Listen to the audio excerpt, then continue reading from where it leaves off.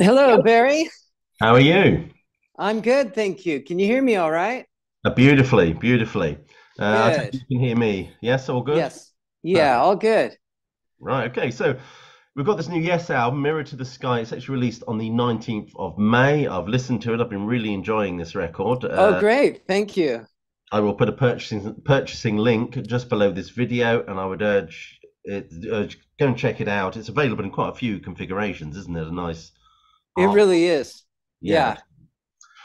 Okay, the first question I have for you is, I love the title of this album. There's lots of references to the stars and skies and celestial bodies and things like that. Is there a theme or overarching concept explored on this album? I don't think there really is it's not a concept album per se, but it's interesting when you listen back to the final product, you begin to see all these thematic sort of links. Yeah. It's quite interesting when that happens. Yeah, there's a continuity of thematic links, I'd say. Yeah, yeah. I mean, I was listening to it myself. I wasn't sure whether it would be a concept album. I just recognize these sort of motifs and patterns, and I couldn't resist putting that question to you. But it has a very airy sort of mystical sound to it as well. It's just wonderful, absolutely In wonderful. true yes fashion. In true Yes fashion, yes, exactly. Um, the sound on this record, it seems punchier, more dynamic in places. I would say more reminiscent of 70s Yes. Was that Hmm. deliberate? And is this record meant to be as a kind of homage to those classic 70s albums? I think we really have to give credit to Thomas Wabber at Inside Out. He's the head of Inside Out. And in Okay. general, he's a big audiophile, a music lover. And he really took a personal invested interest in suggesting and encouraging that we go for more of a rockier album with snappier tempos, for example. Right. He gave us the total freedom and support to create the music we wanted to, but he sort of pointed our feet in that direction. Yeah. But it is, just listening to it. I mean, the first Mm-hmm. one you released, I can't remember the first song that was made available. I mean, that just blew me away. It just sounded so powerful, so sort of reminiscent of sort of classic Yes. It was Oh, yeah. I mean, of course, we as a band arose to Thomas's request, and I think that we've always wanted to create, what we say in progressive rock circles is an epic, yes, something that's more of a full side kind right. of length piece. And I think we took that to heart so much that we ended up with several longer songs on the new album. Mirror to the Sky, the title track, is close to 15 minutes, I think. And It then we is. have a couple others that we can talk about that clock in about 9 minutes each. They do, yeah. I mean, they're all absolutely remarkable tracks as well. Yes. Uh, And then I always say, let me just add, in a uh way, the album is dedicated to all the fans, yeah, because they've always been the ones that have always sensed this desire from the fans to yeah. create to have us create new music that harkens back to the 70s era. Yes, and we arose to that challenge, and so again, in a way, it's dedicated to them for helping keep the spirit of Yes music alive and well. Yeah, yeah, and I certainly got that with listening to this stuff that it really does feel. It kind of feels like the Yes album that I've been yearning for a couple of years. I mean, I love the spacey and atmospheric direction you've been going in, but this one seems to be something special as a hardened sort of Yes fan. Thank Um, you so much. okay, that's fine. Right. There are some longer pieces on you, as you've alluded to. I mean, it's really exciting to listen to. Did you feel this one that you've created something very special in terms of the Yes legacy? And is that legacy kind of a weight on your shoulders at times? I was just wondering. Well, we certainly did feel like we were creating something special, that we were a part of something creating through us. And that's a wonderful feeling as an artist. It's remarkable when it happens. And I think that's what Yes Music is all about. But we've been very sincere with wanting to write and release new music that is very much true Yes. and respectfully in line with all that is most revered in Yes Music. So we're taking it on, that sort of challenge, if you will, is something positive that we embrace with great enthusiasm. And then the playing is, as you know, as you expect from Yes, is just exceptional. I think some of Steve's guitar parts are just absolutely beautiful. But Jay Shellen Yeah. as well, he plays so beautifully and sympathetic. I think with that kind of vibe and mood that we had with Alan White. Do you feel that with his playing? I do. I certainly do. And I always have. Hmm. Besides him just being this like huge personality and such a light, he walks in the room and you just want to hang out with him and he makes you feel good doing so. Um, that aside, he's just sort of the ideal Alan White type of school drummer. And he was chosen by Alan White Right. to replace the drummer's chair. And of course, he brings his own passion and uniqueness to it. There's definitely a lot of Jay Shellen in the playing. Yeah. But yes, he does pay highest honor and accurate honor to Alan. Absolutely. I mean, did Alan White have a lot to do with kind of schooling him as to say this is how you have to, you should play or on Yeah, music? yeah, Yeah. that's right. Yeah, I mean, you can certainly feel that influence. I mean, I saw you guys live in Nottingham last year, and he yeah. was very impressive. Um, you talked about the longer pieces on the album. I mean, we've got to talk about that wonderful 14, 15-minute opus, which is Mirror to the Skies. I mean, I'm interested. I mean, it's so cinematic. My question is kind of multifaceted, really. First of all, how did it come about? And what inspired the writing of that one? Specifically maybe the lyrics.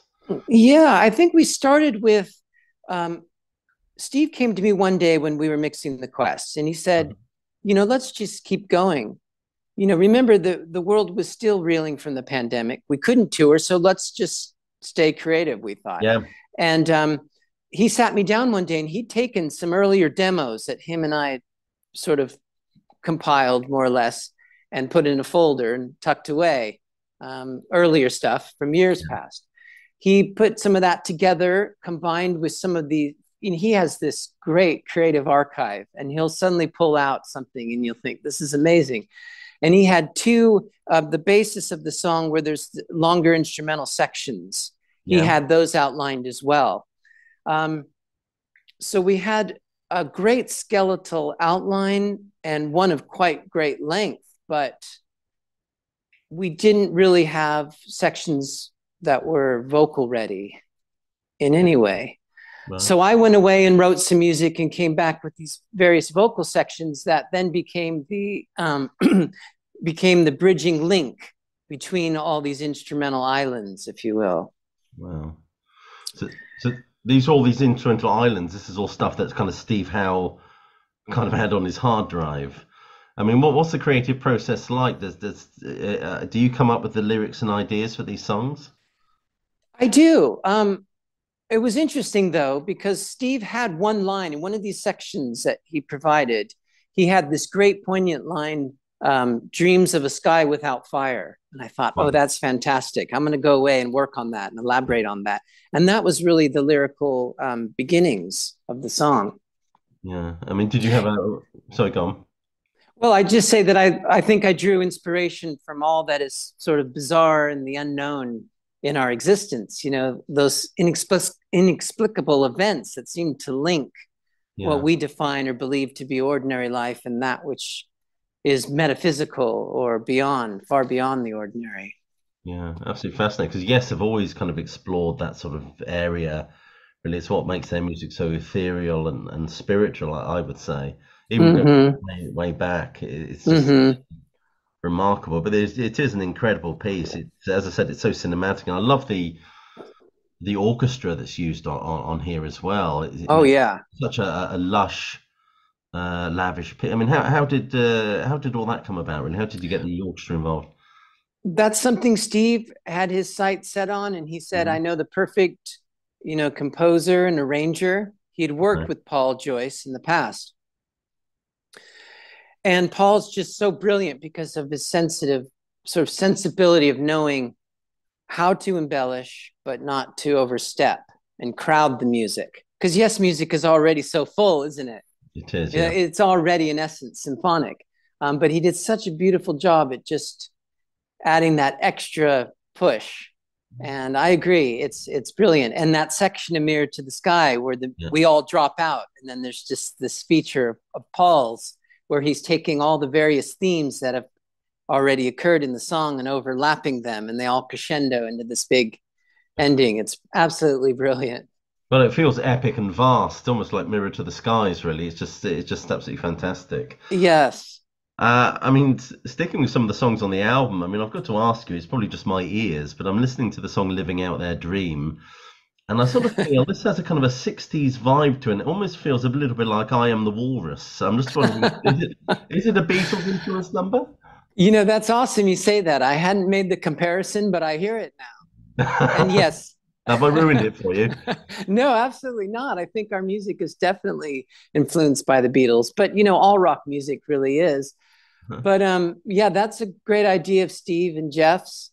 And lyrically speaking, there's so much tongue-in-cheek irony in that one. It's a really fun song. It's just sort of pokes fun at how the institution of marriage is so now sort of obsessed with this idea of making it a glitz and glamour sort of ideal, and how you can impress everybody on social sites. So we had a lot of fun with that one.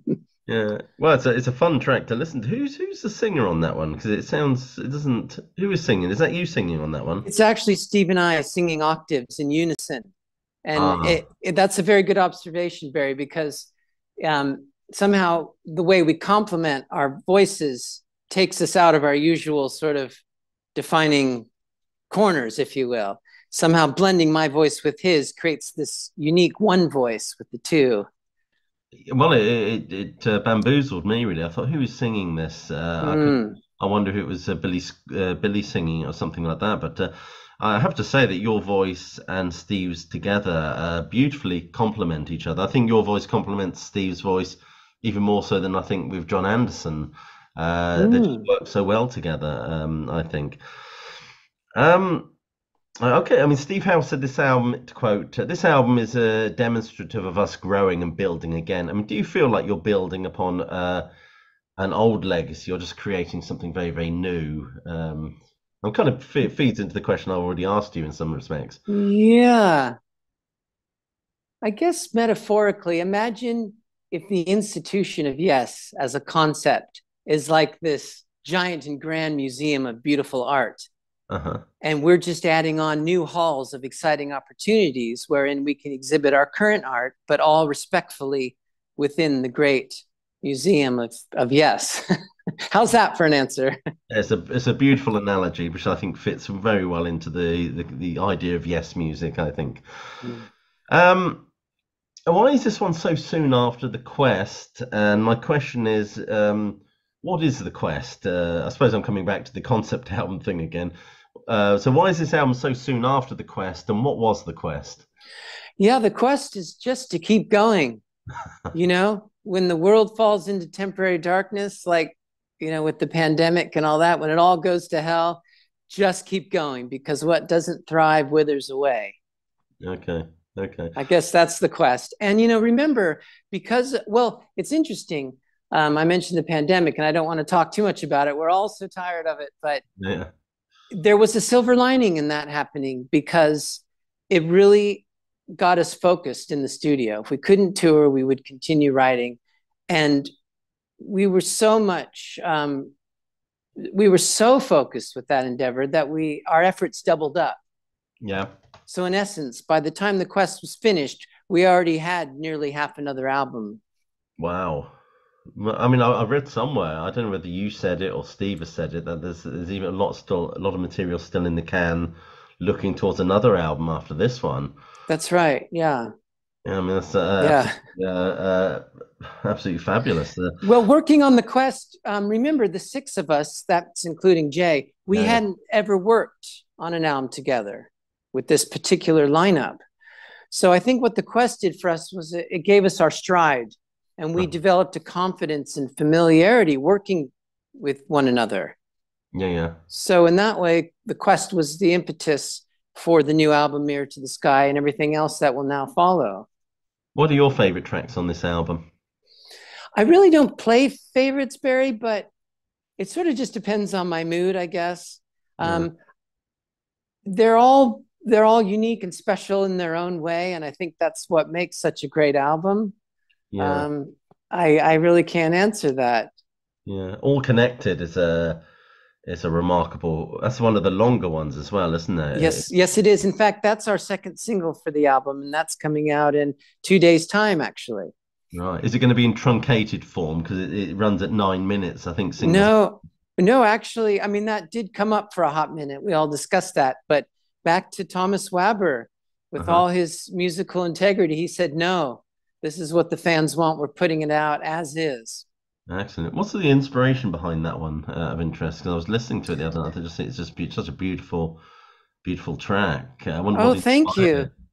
Yeah, it's the inspiration's pulled from so many things because I worked on that with Billy and Steve, and we started with Billy's brilliant instrumental ideas and lots of them, and he had some lyrics and sections where he sang, Hmm. and I love that when we can have a dual sort of vocal identity in a song. It Yeah. adds so much to the storytelling, and I think he had the title all connected already, evident in the lyric. And he was approaching it more about how we're all connected in a literal sense in the physical. And then, of course, I wanted to yesify it, if you will. Oh, that's a And I great, thought, great well, way. we're all connected in a metaphysical way as well. So there's Uh-huh. that dichotomy of our personalities in there. And I love that. And then, of course, Steve supplied the brilliant intro on his steel, which crescendos beautifully and then takes us into the proper song. And we finished the song. The song concludes with Steve's theme as well. Yeah. And it's a very complex song with all those interesting proggy twists and turns, but it's amazing how inspired and quickly it came together, really. Mm. I mean, I was listening to the album, and I find those quite proggy ones with all those twists and turns you speak about. They're the ones that really strike me. And that one, I thought was one of the fabulous ones on this record. Great. I'm going to talk about inspiration. I mean, what inspired the wonderful opening track, "Cut from the Stars"? Oh, yeah. Well, again, Billy came with some brilliant musical ideas. And I enjoyed this one because I got to sort of take the arranger's chair on it Right. and start basically, I did major surgery on it, move things around, because what you need to do is then create something that supports a vocal arrangement. So I think, yes, music's more than even other music, is so cinematic and has this sort of soundtrack quality to it, Mhm. which, if you listen to it intently, this is what I do when I want to come up with lyrics. I'll listen intently to what the music is trying to convey in its raw emotion.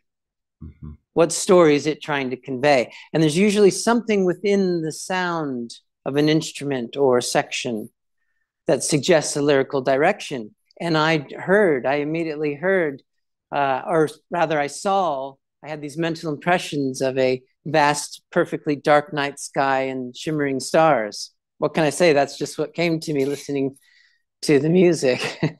Right. I mean, it was such I mean, when I heard it, I thought this is something quite special. Actually, it was. And then obviously listening to the album after that, it's got other pieces on there equally as good. Um, Next question, really. I'm thinking. Well, we've kind of Yeah. touched upon this, but the vocal harmonies. Yes, we're always famous for those three-part harmonies, but the vocal harmonies are absolutely exquisite. As I've said, I think your voice works beautifully with Steve's. Are you a fan of the Beach Boys at all? Bit of a silly Oh, question. yeah. Absolutely. I've always loved the Beach Boys. In fact, I think their greatest hits album was probably one of the first I ever owned as a child. Okay. And we're like the Yes Boys now, the dulcet tones of John, Steve, and Billy in three-part harmony. Exactly. I mean, because obviously they were famed for the beautiful harmonies, and the Eagles as well. A bit later on in the '70s as well, beautiful Yeah, harmonies. I agree. I agree. But yes, was always that fantastic melding of voices. I'm glad to see that's a tradition that's you keep going as a part of the identity of this band. Yeah, and further to that idea, I always sort of heard Crosby, Stills, and Nash as an Oh, influence for the earlier wow. harmonies, or as Tom Waits would say, Crosby steals the cash. I had the good fortune of seeing Crosby, Stills, and Nash a few years ago. Oh, cool. You always worry about seeing these guys at this age. What are they going to be sitting? And they just sounded beautiful. David Crosby was in fine voice, Yeah. and I went to see Art Garfunkel. Because I love Simon and Garfunkel. Oh, I oh went to yeah. Art Garfunkel, and I thought, what's that going to be like? 'Cause he's a man that's nearly 80 now, but he sang for Emily wherever I may find her. I closed my eyes, and I swear I could have been way back in 1969. It was just absolutely sweet. Oh, that's brilliant. I actually relate to him a lot as a vocalist because he's also a countertenor as Yeah. I am. And yeah, a beautiful, beautiful voice. And, he's not at all the typical rock and roll singer. And I'm not either, and nor is John Anderson. And I think that means then that I guess there's more proper technique involved, if you Yeah. will, that enables one to sing at the same level later in life. Yeah, yeah. It's certainly my ambition to one day interview Art Garfunkel. I don't know if it'll ever come about, but who knows. Um, I've got to move on to obviously it was so disappointing that the tour was cancelled. Yeah. Will you be returning to the road, and will we get to hear some of obviously the stuff on the new album? Will we get to hear some of that live? Oh, yeah, definitely. I mean, we'll invariably be touring the States this fall. So jump the pond and come join us. We're in the works of trying to get England up and running for next year as Yeah. well. And that's all I can say about it right now. But yeah, we had so much encouragement from audiences last year during our tours when we played a couple songs from The Quest. Okay, yeah. The first on the album, actually, one called The Ice Bridge and the other Yeah. Dare to Know. The audience response was overwhelmingly positive. We were really, touched by that. So I think that, again, that's harkens back to this idea that we are striving to write and release new music that's very much in line with, the proper Yes canon. Yeah, I mean, I was at one of the shows. I took my daughter to the show. She doesn't know any Yes music, so I just wanted her to experience it really. But yeah, the new tracks that were included, I think, were certainly well received, and they fitted in nicely with all the other music on display that night. But you're doing these album tours. I'm just wondering whether or not you've cancelled the idea of playing Relaya in its entirety, because that's a can that's been kicked down the road a few times now. Yeah. Can you not say anything about that? No. All I could say is Watch this space. yes, no, maybe so. Okay. I can't say yes on that yes, just a maybe. Okay, well, I'll take a maybe. Interesting. My next question is going down the same sort of avenue, really. I was one of my favorite Yes albums is Topographic Oceans, and there was nothing played from Topographic on the last tour, so I'm thinking it's got to be represented for the next tour because it's the 50th anniversary of the album. Yeah, Um, yeah. yeah, are there any plans to mark that album in some way, or a box set, or something like that? There will be something special that we will provide to pay Yeah. homage to it. Yes. Yeah. Well, That's all I'll say for now, Barry. that's fine. I mean, I'm grilling you away, and that's fine. It's okay. Hopefully, when I get to speak to Steve, I want to ask him about, because he said that he has loads and loads of cassettes from way back to the 60s in his archive. I'm going to ask, are there any soundboard recordings of the 73, 74 tour? Oh, yeah. I've got to ask him that question. That's a very good question. You ask him for both of us, will you? Yeah, well, okay, I will. My last question for you is what is your favorite Yes piece? What are your favorite Yes pieces to play? And Tormato album. I know you did a song from the Tormato album, the last tour, but it's not generally an album that's overlooked. Would you ever consider playing that in its entirety? Oh, 100%. I mean, remember, Billy J and myself were Yes fans before we became Yes members. So I think the fanboys in us would love to be able to play Tormato. Absolutely. Yeah. We'll vie for that, okay? Because I love Madrigal on that as well. That's another yes. on that album. Yeah, we've actually done an acoustic version of that. I don't know if if you ever caught that in years past. I think the last time we did that was maybe it was Royal Affair 2019, but definitely during the 50th anniversary in 2018, Yeah. where Steve and I play guitar and I sing, and Billy then comes on halfway through and does some of the harmonies. A stripped down version, but a lovely version nonetheless. Yes. Well, that's my last question. I will end with a plug for this album, Mirror to the Sky, which was released on the 19th of May. There is a purchasing link just below this video. I would urge you to check it out. I think it's a really, really good album. Jon, thank you so much for your time, and Absolutely. hopefully we'll catch you on the road next year when you bring it to dear old Blighty again. Yeah, I'd really like that. I'd love that. And I hope to meet you sometime, Barry. Yeah, well, I shall certainly be at one of the shows. I was at the one in Nottingham last time. I shall certainly, depending on what dates you're going to play, but me and my daughter will be at one of them. Great. You have a wonderful day. Thank you so much for this interview. My pleasure. And you. Have a good day, Barry. Okay, all the best. Bye bye. All the best. Bye bye.